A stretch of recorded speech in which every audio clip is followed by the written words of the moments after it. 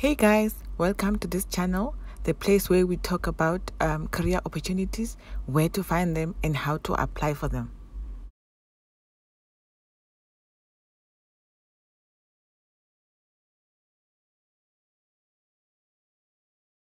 Make sure to subscribe to this channel by clicking on the subscribe button below. Also comment, like and share this video to those who might benefit from this opportunity. Today we're talking about the ABSA Fellowship Programme, which is a program aimed at developing and equipping fellow recipients with critical competency skill set for future leaders who will make an impact both in business, in their communities, our country, and the African continent in general.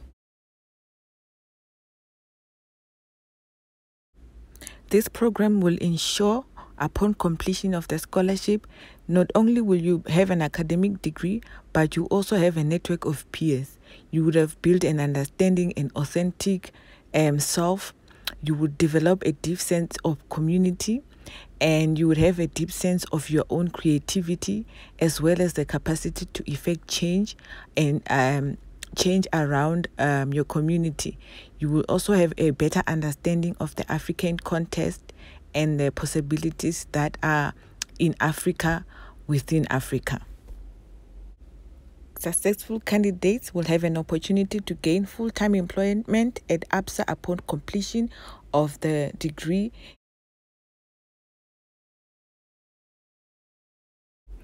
This program is going to cover the academic and leadership program cost, which includes full tuition, meals, university and university approved accommodation, laptop, books, educational equipment, meals allowance, and monthly stipend. You also get a 5 GB data, as well as student medical aid cover where required. So the monthly stipend will be paid into an ABSA account by Student Village on behalf of ABSA. They will also make payment to a supplier, a bookstore for textbook, and then you will be given a voucher for a laptop, and then also the voucher for data. If you need study equipment, then you get a code and you give it to a supplier, and then they will pay. The university fees and meals and accommodation, they pay directly to the university. And then if maybe you live in a private accommodation, the landlord has to write a submission directly to ABSA, and then they will pay. And then they will also pay for a one return air ticket annually, and they will also pay for your student visa application cost. Apart from funding, they will also offer additional support to students like academic tutoring, wellness peer-to-peer mentoring, ABSA and industry mentoring. So with academic tutoring, they will give you exam preparation. They will help you memorize information. This is done through workshops. And then for wellness, they work on your improving your life skills, coping strategies, and your problem-solving skills. And then when it comes to mentoring, they will introduce you and pair you with an ABSA mentor who is an industry expert, and that will give you insight and engage you in the world of work and the sector that you're going to be in once you graduate. This will help build capabilities, individual listening skills, contextual understanding, collaboration, and problem-solving skills. So you must be a citizen on one of the following countries, which is South Africa, Mozambique, Zambia, Botswana, Tanzania, Kenya, Mauritius, Seychelles, Uganda, and Ghana. You must be a leader. You must be a catalyst for change. So you must want to bring change within your community, your country, or you must be studying towards an undergraduate degree, either in sciences, technology, engineering, creative arts, mathematics, humanities, digital data design. And you must be studying in one of the following pre-selected universities in South Africa, which is UCT, UJ, University of Pretoria, University of KwaZulu-Natal, University of Stellenbosch, you must be brave, ethical, and you must be between the ages of 18 to 25, and you must have passed your matric or equivalent. Maybe you're doing your A-levels or you're doing anything that's equivalent to matric. It must be more than 65%. So the additional information that is required is like the pay slip. When they talk of confirmation of combined household income, they're talking about pay slip. This is a salary slip, an affidavit. Maybe if your parents are not working, then they write an affidavit to say that they are unemployed, and they also present a SASSA grant document to show that they're getting SASSA.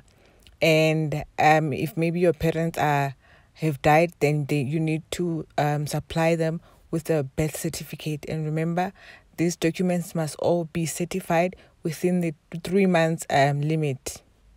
And if you have a disability, then you have to provide supporting documents, medical proof and certificate to show that you indeed have a disability. You are also going to do psychometric testing. So when it comes to social media screening, Absa values their brand and their clients, and they don't want to be associated with someone who will tarnish their brand. As part of the application process, they will perform screening and background checks, such as screening your social media. So they're going to Google you and check your social media, how you behave on social media, what kind of post do you post, what kind of person are you. So let me take you through the page. I'm going to include the link on the description box. So when you click on the link, it's going to take you to this page, and then you will click on register. Then it will take you to the terms and conditions page. Then you just accept, and then you enter your age. It's going to ask if you're between the ages of 18 and 25. Then you say yes. Are you a citizen from any of the following countries? Then you choose the one that you are a citizen in. Please select the field of study. Then you select. If you're doing something in the sciences, then you will select sciences, mathematics, engineering, the arts, digital, data or design, technologies, humanities. So I will choose humanities. And then if maybe you've already been accepted at the institution, then you will click here and you will say yes. You will also choose the university that maybe you are a second year student at a university. Let's say maybe you are a second year student at the University of Cape Town. Then you will click there. Or maybe you got acceptance at a particular institution that is on the list. Then you will submit. It says here that you have to complete the application, and it will tell you about the documents that you need to upload. So all these documents must be certified, and the proof of income. Remember, we spoke about all these documents that they need. And then you click there. And once you are in, then you put on your details, your name. You confirm that you are not a robot. Then you will register. This is the list of all the qualifications that this fellowship is going to cover. You can see in the social sciences, they cover your performing arts, social work, political science. And in the arts, they cover things such as film and television. And then in the design section, they cover graphic design. So you can just choose whatever qualification that you feel talks to you in this list. So if it's not on this list, then it means that they do not cover for it. So you must check a qualification that is on the list. So you need to create an application checklist, a list that is going to show you all the documents that you need to upload and all the documents that are required. So you can see that these are the documents that they need if you are a matriculant, and if you are a current tertiary student, they will need these documents like your ID. And remember, all these documents have to be certified. 3 months must be certified. So please go and certify those documents. Make sure that you tick every document on this checklist so that you don't miss anything. please share this video with anyone who you think can apply, and don't forget to hit that like button so that this video can reach more people and they will know about the opportunity. That's it for this week. Until we meet again, it's bye from me.